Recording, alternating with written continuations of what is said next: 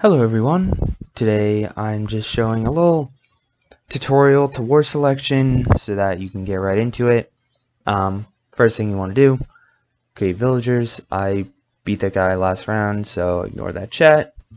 We're just replaying each other. We got put into ranked again because I guess no one else was queuing.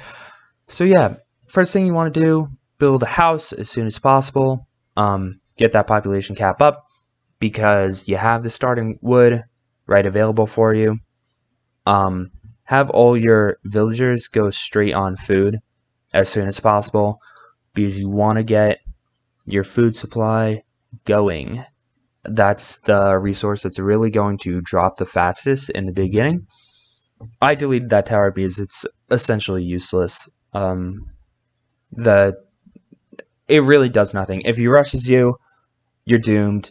The tower does nothing. I don't even know why it's there. But anyway, moving on. So, mostly setting my villagers, trying to pump out houses and villagers at the same speed. Wood collection is generally good in the beginning, so you want to focus on food, but eventually you are going to have to shift your villagers over to the woods. I think I do it a little bit late, like probably right about now is when you want to shift to start going to the woods. Let's see if I do it. Oh, yep, there we go. But yeah, so generally just spam houses, put villagers on food, and then put them on wood. Get this supply steady. You want the food to maybe steadily increase a bit. Honestly, queue 20 villagers just so it never expires. You may as well, just so you can do it fast, as fast as you can, because I mean, this is a 1v1. You're generally not going to get someone rushing you because they have no idea where you are on this whole map. If you're in a team battle, that's a different story. You might have someone rush you, but rushing, generally it screws over the person who rushes and the player who gets rushed. So I generally don't do it. I have seen it work, but that's not what this guy is going to talk about. So right now I'm constructing a temple. See, I have kind of steady villager production, and I'm able to construct housing. And then finally, I'm able to construct the temple all at the same time. That's generally what you want to go for. Until you have that steady resource supply, don't even worry about constructing the temple or aging up. I'll show you as a comparison. My other guy, or the guy I was like playing against, he ages up quicker than I do, but as you can see, he's not really making any more villagers anymore. He's focusing on aging up, which drains a lot of resources, so he's not able to build those houses. He's stuck at 6 houses. Meanwhile, I'm at like 10, 12 houses, which means all those means more villagers for me. Generally, you want to only advance in tech or building that temple when you can keep producing villagers and tech at the same time. Now, see, I've just an abundance of resources. I'm able to put up a barracks just in case something does happen. He's teched up, but you'll see later, really doesn't matter. And I'm just about to tech up as well, but with way more resources. I have 50 villagers already. It's about 7-8 minutes into the game, and I'm able to get a farm going. See, I try crafting it there to get these animals, but I didn't see the mammoth, so I get just cucked right there, and I have to deal with that. Just throw a few villagers, have the mammoth follow it, and then it used to be that the animals would just follow you wherever, but now they'll like go back to their original position if you go too far, so I had to build the farm back. I tried building a farm up because generally if you collect from these cows, that I think these herds and cows will usually spawn next to your starting position, just gives you more food. if you're in like a starting position where you have cows right next to you, try and get those. Prioritize those over the berries because it's just better resource gain. As you can see here, so I'm prioritizing food right now because food is just you need the most of that. You have so many villagers that you have to upgrade at this point. So I upgrade all the villagers that I want working on food as soon as possible and get them. This is for Eastern Europe, by the way. I mean, I picked Europe, but I'm just gonna end up going Eastern Europe in the end. But yeah, so I like Europe, especially for single 1v1s because there's no unit cap. Asia does have a unit cap. Asia is a little bit cheaper, but Europe generally has the better quality. So yeah. See, as you can see, he's really fallen behind in villagers here. He picked a fight with an alligator. Bad idea. I don't know why you do that. I do like he has the dual stone resource collection. That's pretty good, but would have been better if he scouted out and got the ones up here. But I don't know if he has vision on that. So now I'm getting enough resources. I reached my population cap. That's 60 villagers at 12 minutes right now. And then I'll create 10 villagers. Once I age up into this age, I'll create 10 villagers, stick them right on iron. You want to get that iron resource going, because you'll really have an abundance of the other resources, and iron lets you age up into the next 2 ages. So I have that going. Then I did pop cap, map reveal, and then the age up. And that's usually how I do it. Pop cap is good because you can start recruiting soldiers, and I use these soldiers to scout because I'm not able to see his part of the map, and I want to find out where he is so I can ruin his day, essentially. As you can see, really, I have no resource concerns at this point. I have about 60 villagers. I am going to create another 10 to 20 villagers probably gradually, but at this point I start having a balance where I'll keep enough room, maybe like 20 population available just to create some spearmen, because I want to have a standing army at this point. In comparison, see, he always gets spawned with like all this territory, and I just get the bad part of the map. So messed up. But anyway, as you can see in comparison, he has a big standing army, but not a lot of resource allocation, or resource collection. Feel bad for this guy, but I'm going to use him as an example what not to do. First of all, 2 little villagers collecting food right now. Second of all, he's attacking these animals for no reason when it's just a waste of health and they're a natural kind of guard. So unless they're blocking resources or you're going to attack, don't attack the animals. 2 little villagers on stone, too many villagers on iron. You do not need that much iron in the starting age. You need the wood stone mostly. And as I said, food, most important resource. At this point, I am starting to kind of scout. So I scouted into his base. I harassed him a little bit. I'm now going around. I'm taking my guys. Going all the way around. You just shift, click to move over, and you guys will naturally follow that path. I'm now chasing these villagers around. Really bad idea, I think, on his part to move all the villagers. I kind of get it, but the problem is that now all those people are not collecting resources. I'm just chasing them around the map, and he stopped microing them anyway. So now I got a few kills. and his villagers are all out of position, and that's that. So I had to restart recording since I'm using a free software.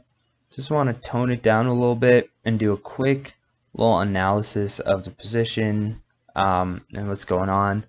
I'm just focusing on harassment right now, moving my troops up to try and get him.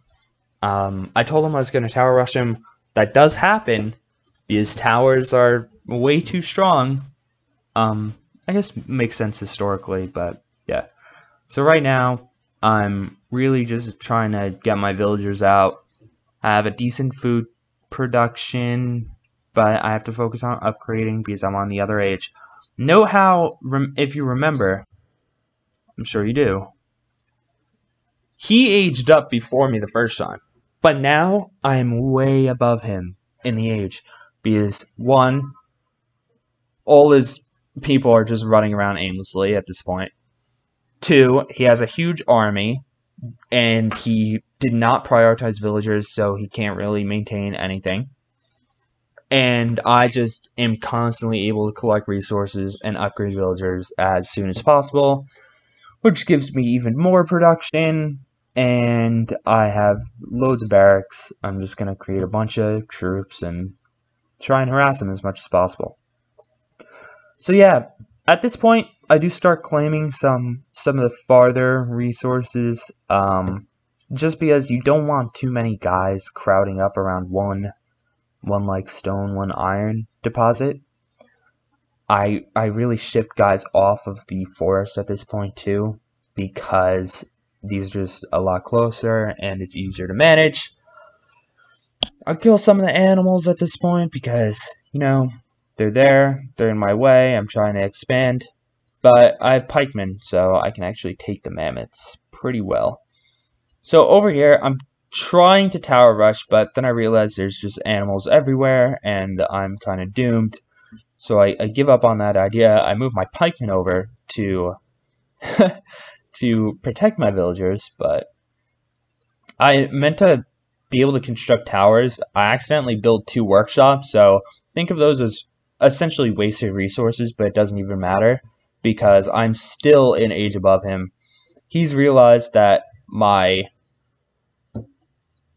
troops are coming in, and I'm probably going to tower rush him, so he's like, oh, let me cover myself. He's way too late. He doesn't have the resources to put up this many towers, so it's generally a bad idea. He only has like 7, 8, I don't know how many people working on food. I have far more. It's like I have about 70 villagers at this point, or maybe 65-ish. I have some idle because I'm gonna try and build a tower here. This guy is just dumb, and I wasn't even controlling him. He's idling, and he started attacking this tiger like a fool. But that's just what happens in this game. I haven't even checked to see if there's an auto attack setting. I finally get this forge up. You need a forge in order to build towers as Europe. One unfortunate thing, and towers are pretty expensive, but they are stronger than Asia, so that's good. He's going to see my men because I am in his territory right now. I don't know why he hasn't moved to attack. Oh, there he goes. And I'm way too late on this tower production, but it doesn't even matter because at the moment, I'm just really bringing in more guys. I should have called these back, but whatever. You make some mistakes in life. I have swordsmen. Swords counter the spears, if you didn't know, and he's still on early game spearmen. He's really behind at this point. This is where it's like, it's GG at this point. I'm just way too far ahead of him in the ages. I am going to build a tower defense because I don't really know where he's at right now. I don't know if he teched up or not. Okay, he did actually just tech up. Which, you know, gotta do what you gotta do. But yeah. People would say this is way too much field. Like, why the hell did I make this many, this much wheat? But I just do not like having to focus on my food production. I want them collecting as much as possible without me having to micro it that much, so I just spam a few clicks, and yeah, sometimes it overextends, but whatever. So at this point, I'm just really focusing on... See, he built the tower so far up, now the mammoths are coming in, and he's got to waste all that health on killing those mammoths. Right now, I have my swordsman to counter him. I'm building a little defensive perimeter. He could easily go around, but remember, he has no idea where I am. And he has no idea what my base looks like, because I've just been on the attack, because I have those resources down.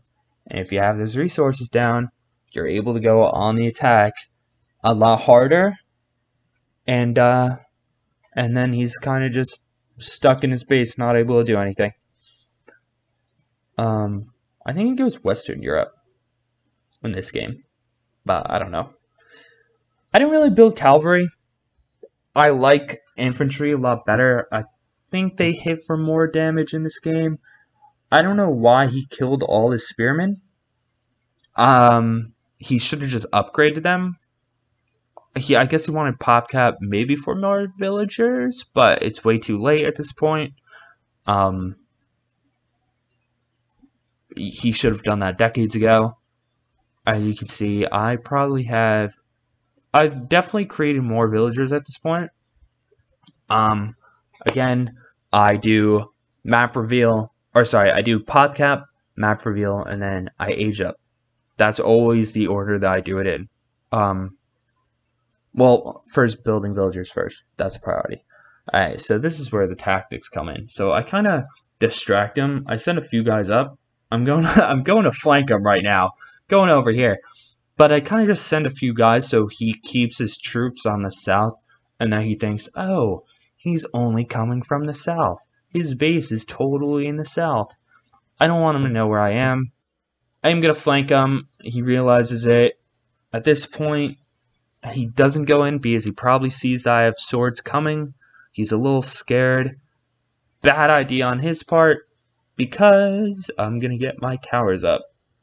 My swords do beat him anyway, I think. Just because the swords beat spears. I think he could have won. But my tower just went up way too fast, and he can't kill a tower with that many troops. So he does wait for some reinforcements over here. But now I have 2 towers, and that's it. If you're going for the tower rush, which I did warn him I was going to do, you really want to cluster the towers. Because you'll see here. Watch him try and take this down, right? He's losing guys. And these towers are pretty cheap. You can always repair them. And his guys are just falling one by one. And because they're clustered, just constant arrow fire. And meanwhile, I'm going to go to the industrial age. I do have the resources for it at the moment. But I'm having fun. I'm building a bunch of towers. He's stuck. He hasn't even upgraded his houses. I'm just flanking him with these towers. I've been constantly creating swordsmen. I just kind of put 10, 10, 10, 10 in the production queue, trying to really just want to put as many guys out there as possible. Soon he deletes his town center. I think it's right about here when he realizes, like, oh yeah, he's just doomed at this point. But yeah, honestly, yep, there we go. GG. So the biggest thing that I have to say is you want to focus on production and be as efficient as possible. You never want... This town center should be producing something at all times, because it's the only thing you have to make villagers, to upgrade technologies. You want to constantly doing something, or else you're wasting it. Barracks, you want to constantly doing something, or else you're wasting it. But prioritize resource production or collection. Yeah, that's basically just really, if you want to win this game, be as efficient as possible. That's what it comes down to. Be efficient and fast, and villagers, villagers, villagers. That's how you win, and that's how you age up, and that's how you're abstract country before them. So, there you go.